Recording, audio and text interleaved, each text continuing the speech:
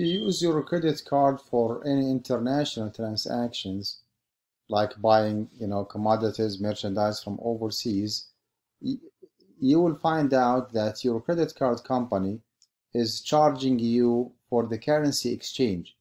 They make some profit out of, exchanging the currency from US dollars to whatever local currency might be overseas, which is fine. And there's another charge, which is like wiring fees, sending the money from USA to overseas. They charge for that service, which is absolutely fine. What you need to figure out here, whether or not your credit card company charges you interest for the exact amount that you used for that transaction. Okay?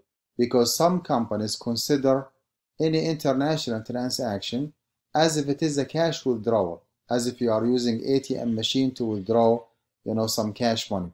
And definitely they charge you interest for the cash withdrawal. They do the same when you use your credit card for any international transaction. Before you decide to move on with any international transaction, you need to verify, does your company, your credit card company, charge you interest for the actual amount that you use for purchasing?